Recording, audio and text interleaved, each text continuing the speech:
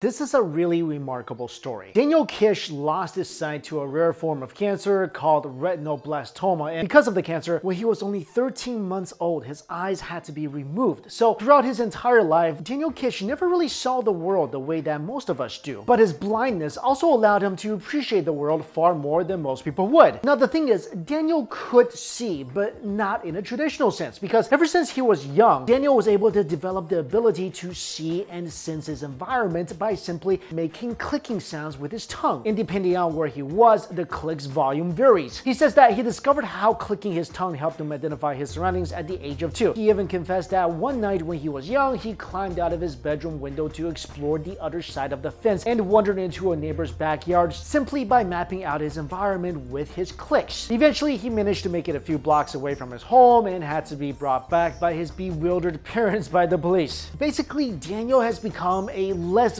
violent version of Daredevil. Daniel calls his clicks flash sonar, but it is more commonly known as echolocation. This is an ability that is really not uncommon. For example, bats use it to help them detect prey and maneuver through their environment in the dead of night. Dolphins and whales also use sound waves and echolocation to swim through the vastness of the ocean and find each other. Essentially, echolocation works two ways. The first is due to the location of our ears. You'll notice that your ears are conveniently located on the sides of our heads. Now, this may seem really trivial, but there's a reason for it. You see, when there's sound coming from the side, like a slamming door or the rustling of leaves, it reaches the ear closest to it and allows the brain to process the information a millisecond before it reaches the other ear. And this fraction of time allows us to quickly identify the sound and the source without looking. For example, we rarely turn the wrong way when we hear our name being called out in the crowd. And this is because we do not simply just hear the sound, we hear it in 3D, which allows us to build a detailed auditory map of our environment. The second way it works for humans is that, believe it or not, we can hear better than we can see, even if we have perfect vision. And that's because our brains have 10, if not 100 times more processing power to identify sounds, whereas our vision actually limits us to a small percentage of the varieties of light. Even the sharpest of human eyes can neither see the ultraviolet nor the infrared spectrum, but our auditory senses, however, allows us to hear a range of 10 octaves. Anyway, Daniel opted to go to regular schools and graduated with a 4.0 average in high school. He said, "I didn't realize I was exceptionally independent or behaving unconventionally for a blind person. I went to a mainstream school with extra support and was never bullied. In fact, my ability to navigate by clicks brought me kudos." By the time he finished high school, Daniel was voted most likely to succeed, and indeed he did. It was also during his time in college that he was able to harness the full potential of his ability to echolocate. Now, despite what you may think, Daniel does not uncontrollably click away just to get around. He uses his clicks quite sparingly and adapts it to his environment, and over the years, he has learned how to control its volume to avoid being judged by the sighted community and still process it with great accuracy. When he's outdoors, he can make a loud click to map out his environment and even identify buildings from 1,000 feet away. He can also tell the difference between pickup trucks, an SUV, a passenger car, which may explain his uncanny ability to ride his bike and effortlessly weave through traffic. He said, "My friends rode bikes and I wanted to too. So I taught myself by riding next to a wall and clicking to stay in a straight line. Gradually, I was able to ride to school and to friends' houses on my own using echolocation." And it's really incredible because in parking garages or a packed auditorium, Daniel can even locate an exit faster than those who use their eyes. With a master's degree in developmental psychology and special education emphasizing on perceptual development, family dynamics, and children at risk, Daniel established the World Access for the Blind in 2000, a nonprofit organization that challenges all forms of blindness throughout the world through positive psychology, person-centered instruction, and public education, among many other methods. But even with him being a primary example, it has always been an uphill battle to have his methods accepted by mainstream organizations that aid the visually impaired, especially educating and raising children who are sight impaired. While Daniel does admit that learning echolocation is not easy and only about 10% of those who learn it has their abilities enriched, he still maintains that echolocation is worth the steep learning process, saying, "Running into a pole is a drag, but even running into a pole is a disaster. Pain is part of the price of freedom." The largest organization for the blind in the US does not endorse Daniel's work and methods. According to John Perret, the organization's executive director for strategic initiatives, the Federation urges people to use long white cane and that echolocation for most blind people is not worth the effort required to understand and practice it. And to him, Daniel is just really unique. But despite the obstacles set by an organization designed to help people with this impairment, Daniel is determined to change things in his community, saying that the blindness field is based and is very slow to evolve. It's been traditionally dominated by sighted people who feel the need to tell tell blind people what to do. So really, kudos to Daniel for standing up for what he believes in, and I totally support him. Like seriously, echolocation does sound like something that is incredibly difficult to learn, but at least to me, the efforts you put in and what will you get in return? I mean, Daniel is riding a bike in traffic. But anyway, incredible individual, amazing story. And I have the link to his organization in my description box as well. Thank you all so much for watching.